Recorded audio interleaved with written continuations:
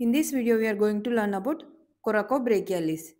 It is one of the muscle of anterior compartment of arm. Anterior compartment of arm consists of three muscles: biceps brachii, coracobrachialis, and brachialis. Origin of coracobrachialis. It arises from tip of coracoid process.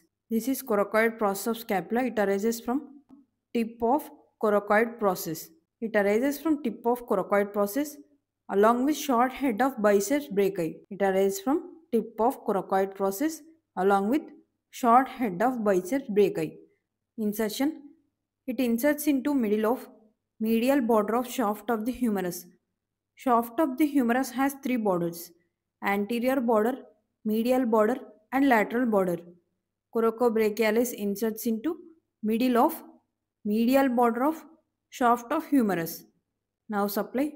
It is supplied by musculocutaneous nerve. Action.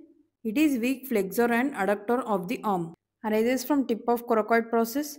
Inserts into middle 5 centimeters of medial border of the humerus. Supplied by musculocutaneous nerve. It is weak flexor and adductor of the arm.